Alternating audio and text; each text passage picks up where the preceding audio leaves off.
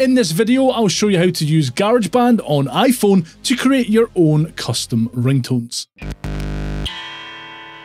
First off, I'll show you how to create your own ringtone using GarageBand. Then I'll demo how to use GarageBand to create a ringtone from an audio file you've downloaded to the music app or saved on your iPhone. I've put timestamps down below so you can jump to the section you need.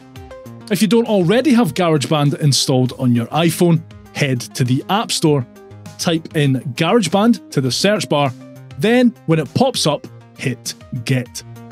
The easiest way to create your own ringtone with GarageBand is using live loops. These are fully formed beats put together using GarageBand's built-in loops and sounds, and they're all 100% royalty-free. To find live loops, open the GarageBand app. If it's your first time opening GarageBand, you'll be taken directly to this instrument menu. Otherwise, the last project you were working on will open. To start a new project from here, hit the triangle drop-down, tap My Songs, then tap the plus icon at the top of the My Songs menu. In the instrument menu, tap on Live Loops at the top of the screen, then select a genre to load up. You can hit the bottom of these columns to have a beat play back.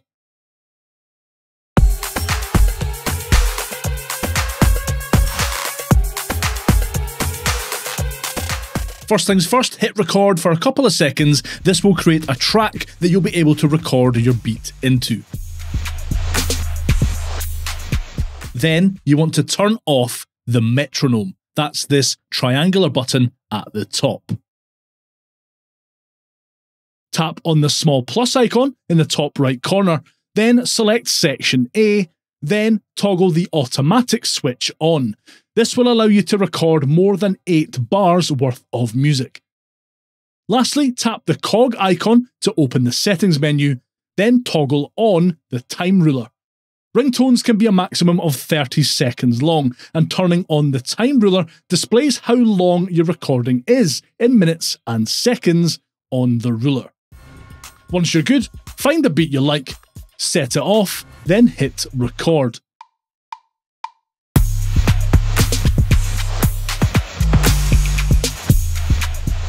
You can change the beat in real time as it's being recorded by tapping different columns too, if you want to.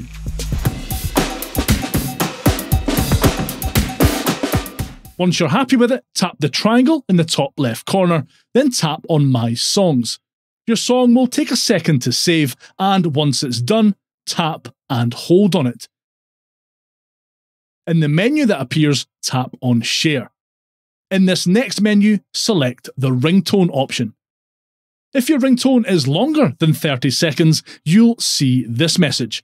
Just tap Continue and it will be automatically shortened for you. Give your ringtone a name and then hit Export. Once it's exported, you'll be able to assign it as your main ringtone, text tone, or assign it to a contact directly from this menu. You can also set your ringtone up via the settings menu. Open your iPhone settings, go to Sounds and Haptics, tap on Ringtones, and you'll be able to select your created ringtone from the list. If you want to bring in an audio file from the Files app or the Music app on your iPhone, the process is very similar. Create a new project by tapping the plus icon in the My Songs screen, but this time select the audio recorder from the instrument menu. Again, you'll want to turn off the metronome. Adjust the section length to automatic by tapping on the plus icon in the top right of the screen, selecting Section A, then tapping the automatic toggle on. And you'll want to tap the cog icon to open the settings menu, then toggle on the time ruler. Remember, ringtones can be a maximum of 30 seconds long. The next step is to tap this button to open the tracks view. Then tap on the loop icon in the top right of GarageBand's screen. There are 3 tabs at the top of this menu. Apple Loops lets you use GarageBand's selection of stock samples, loops, and MIDI patterns.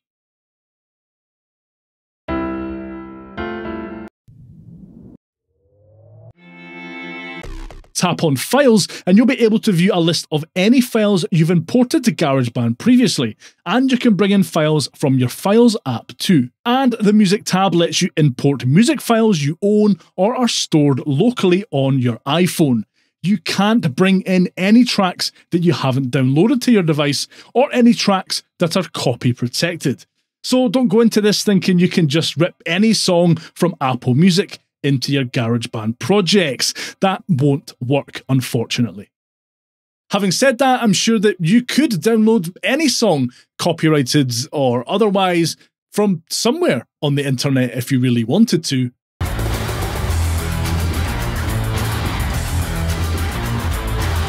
Anyway, to bring in a file you've downloaded or saved to your iPhone into GarageBand, tap on the File tab here, and then at the bottom, tap on Browse Items from the Files app. From here, you can select which folder your files are located in, then tap on which one you want to bring across to GarageBand.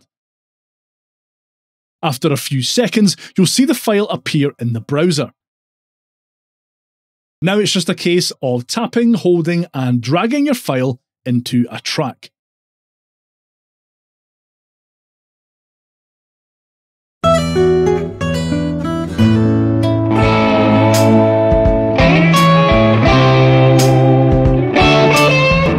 Bringing in tracks from your Apple Music library works in a very similar way. Tap on the Music tab in the media browser, and in this section, you can search for specific songs or refine via album, artist, genre, playlists, or songs. Any songs that are grayed out are unable to be brought into your project though. Once you've found the song you want to bring in, again, tap, hold, and drag it into a track. You can resize your imported track by tapping to select it, then using the handles that appear on each end of the region to fit that 30-second ringtone length.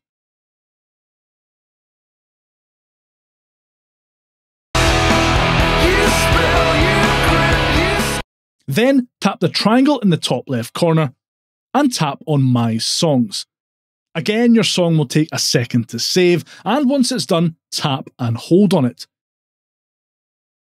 In the menu that appears, tap on Share.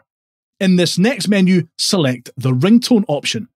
Remember, if your ringtone is longer than 30 seconds, you'll see this message. Just tap Continue and it will be automatically shortened. Give your ringtone a name and then hit Export. And just like before, once it's exported, you'll be able to assign it as your main ringtone right from this menu. Or alternatively, you can open your iPhone settings, go to Sounds and Haptics, tap on Ringtones, and you'll be able to select your ringtone from the list.